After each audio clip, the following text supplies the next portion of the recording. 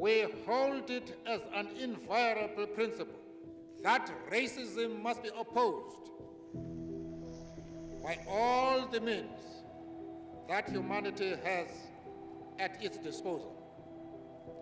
Wherever it occurs, it has the potential to result in a systematic and comprehensive denial of human rights to those who are discriminated against. This is because all racism is inherently a challenge to human rights, because it denies the view that every human being is a person of equal worth with any other.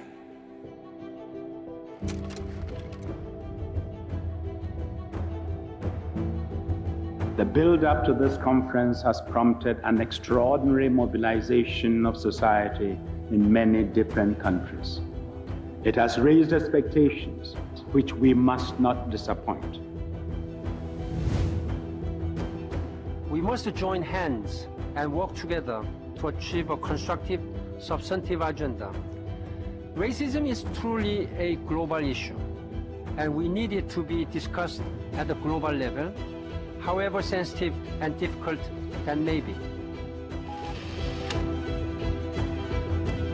Today, apartheid lies dead, but sadly, racism lives on in all regions and in all societies.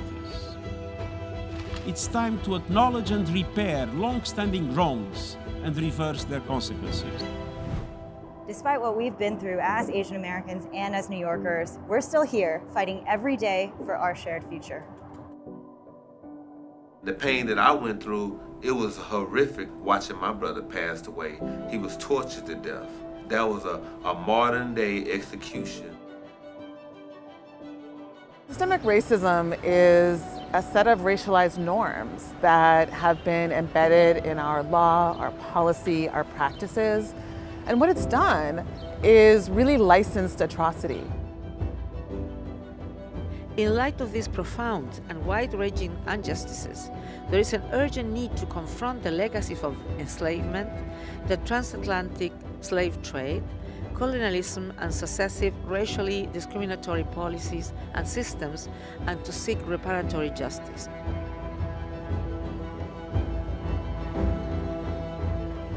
We forgive, but we don't forget.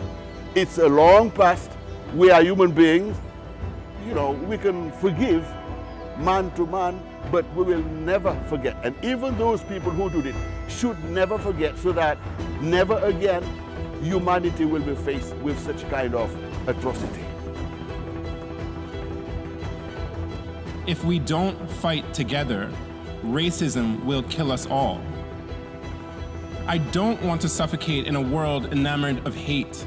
I want to breathe. I want to breathe in the sweet and rejuvenating air of compassion and cooperation. I want to live fully.